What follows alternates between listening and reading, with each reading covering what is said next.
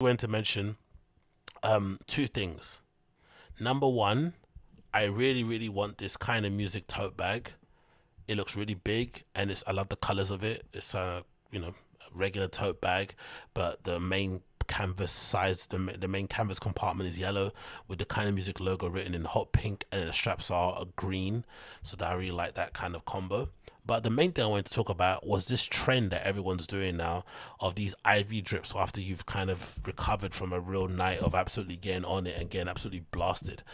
It's kind of lame, innit? Especially when all these men are over the age of 30.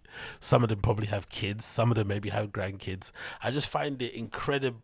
I just find this like, this has a lot of dad energy, like a lot of kind of dad energy. And I don't know why it's become cool, because I think it was kind of popularized by Dave Chappelle and that lot, right? That's why I remember seeing it first, especially within the men's circuit, because he would do these tours and invite all his friends along to come and do these shows with him around America. I think this might have been during the pandemic, or maybe after, in the middle of the pandemic. I'm not sure what happened.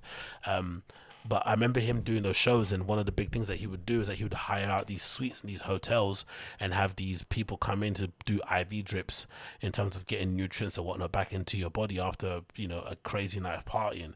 And obviously, you can only imagine what a night of partying would be like with Dave Chappelle's crew and shit included, because all those guys are quite, free, especially when Joe Rogan's involved. They're free with the tab, and they want to get everyone drunk, everyone have a good time and shit. So the same thing will probably occur if you're a DJ, right? You go out and play these amazing events, you have a good time, you go to the private after party after hours thing, whatever you do. You then go back to your own villa, and it's just debauchery after debauchery after debauchery, right? You're just having an absolute whale of a time doing exactly what you want and living your life. But I don't know if this is the marker of cool. I don't know if kids.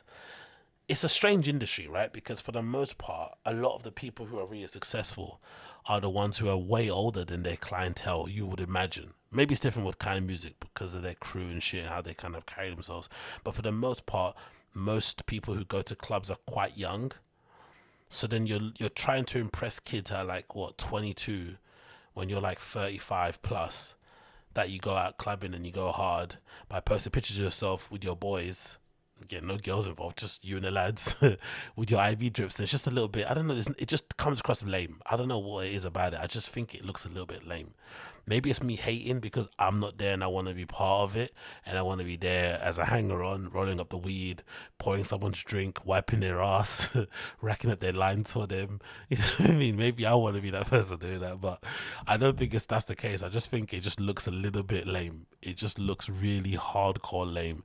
And I think, me personally, I prefer having the real life kind of private nature of clubbing kept to myself. There are some videos I upload and compilations and whatnot, but why I actually get up to and what I'm like and what I'm doing when I'm out there, it doesn't need to be documented. I don't need to have like pictures of me recovering and shit. I find all that stuff kind of crappy. I do know there's a period of time in my life where, do you remember when we used to upload stuff on Facebook via like mobile uploads and stuff, and people used to just upload many things. This before maybe Instagram was maybe as popular as it is. I don't know, whenever there was a period of time where Facebook was popping, and I used to myself upload many pictures of myself out and about via mobile uploads, and I'd upload like hundreds, right? I would upload fucking me walking down the street, blurry picture of my feet moving, a picture of me opening a door, a post office, picture of me eating a flipping baguette, whatever nonsense shit, either of me having a picture of me having a pint, picture of me having a Jaeger shot, picture of me having whatever nonsense shit. And I used to like sharing that because I felt like it was a good way to kind of catalog and sort of like share my day-to-day shit. But then looking back at that, I remember at the time it felt a bit lame because it's like, oh wow, you drink, wow, I drink alcohol, so cool, so edgy, right? I wear cool trainers, so cool, so edgy. I have cool pants, so cool, so it kind of came across a bit lame, and I just stopped myself. 'Cause I remember catching myself thinking, what are you doing? Like, who are you trying to impress that you go out on a Friday night? Everyone that goes on a Friday night, you drink a pint of beer. Everyone drinks a pint of beer. It's not that impressive. So sometimes I feel like this sort of like, oh, we went so hard, we have to do IV drips sort of stuff. It's like some people out there don't even have the benefit of having IV drips. They go back to working a full-time job the day after. I've done it many a time. surviving on nothing short of maybe flipping filter coffee from Pret a Manger and a flipping egg sandwich rolls or sort of breakfast roll type of thing, or sometimes not even that. Sometimes just an egg McMuffin from flipping McDonald's, and they keep it moving. So this kind of boasting of the whole IV drip thing is just a little bit redacted, because again, it's not cheap. Do you know what I mean? It's something that you also have to pay for, because you have to get these guys to kind of come out to your compound or whatnot and administer this shit to you. But I don't know. I find it really lame. This is just my opinion. Maybe I'm kind of being, nitpicky about it, but I just find it incredibly redacted that you would share something like this and think it kind of makes you look cool. Don't get me wrong. The view behind them is sensational. Wherever they are, I guess they're in Ibiza in a place called the Beach Caves.